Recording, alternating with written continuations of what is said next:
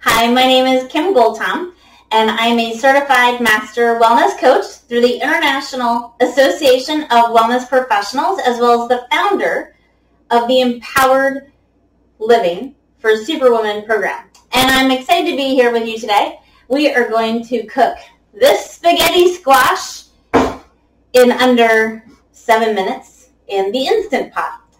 And I think you're going to love this. This is a very easy squash to find, and it makes a fantastic meal. You can do so much with spaghetti squash. So, you might be asking, so what are we going to do? How does this fit in there? Well, first of all, we got to cut this thing in half. So I like to take my knife, take it right here, and you'll notice this is tricky. And I just kind of wiggle it around. You have to be careful.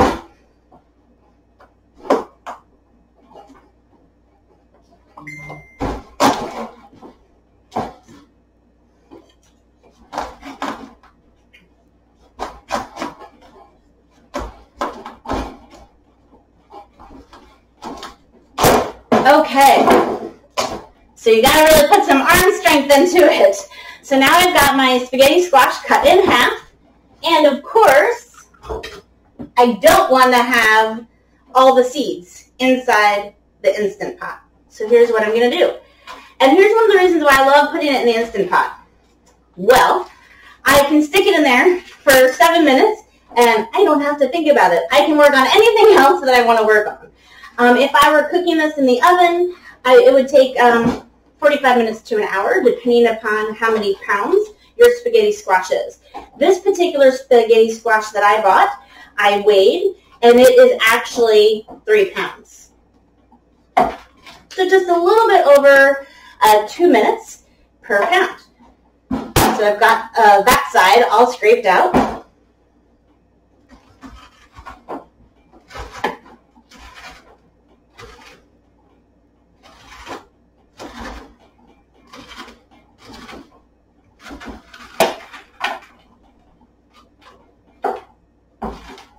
Okay, and now I have this one all scraped out.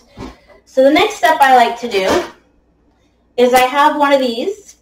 This came with my Instant Pot, and so it's only about ½ an inch high. But this prevents, when I go to put this in there, from hitting all the way at the bottom. Because I do want to put in at least 1 cup of water to create steam. Because again, remember, an Instant Pot is a pressure cooker. Right? At least I'm using it for that feature. It can have a lot of different features too, saute and so on. So I'm sticking this in here. Have my lid ready to go. Super excited. I have it locked. Now the little pressure valve, you can't really see that from that angle, but I'm putting it into sealing mode. We will vent it once it's done cooking. And I got this cute little attachment. That way you can kind of control where you want it to vent when that time comes. Plus I just like it because it's a lot easier to handle. So I'm going to go ahead and leave that on. I'm going to rotate this just a moment so I can see it. But I'm going to, first of all, I have to plug it in. I was waiting to do that when you guys are here. Okay. So then I just go to the pressure button, manual. And I'm going to take it all the way down to 7. So actually, you can just hit manual. You don't have to hit pressure. Okay. It's on 7. So we're going to wait. And as soon as this is done, we'll be back. Talk with you soon.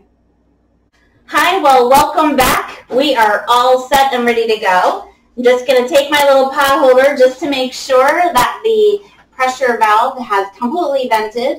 A lot of times it naturally vents, but I did start it off in the sealed position. Oh, yep, it is all good. Okay, so you always want to make sure that that is completely vented before you open it because you don't want to burn yourself. So now we're going to go ahead and open this. Yay! Oh, it smells great. I know. I feel like we should have that ability for you to smell.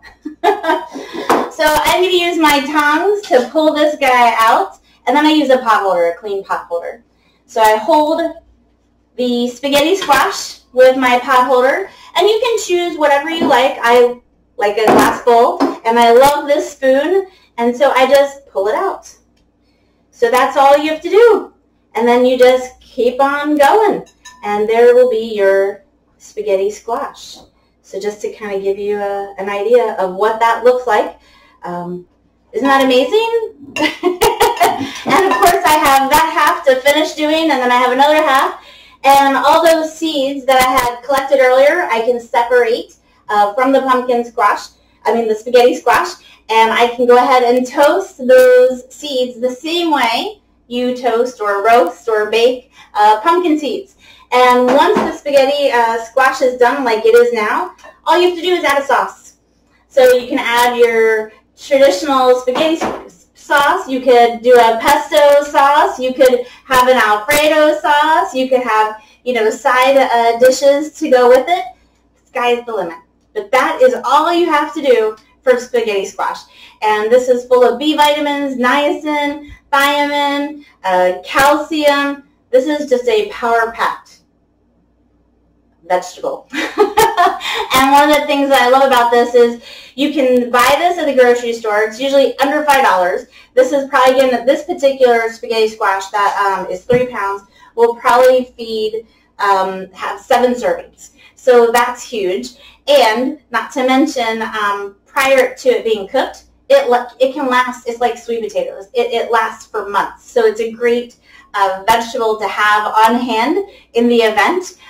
You're not sure if you're going to need something, or if you're stocking up a little bit for a few weeks.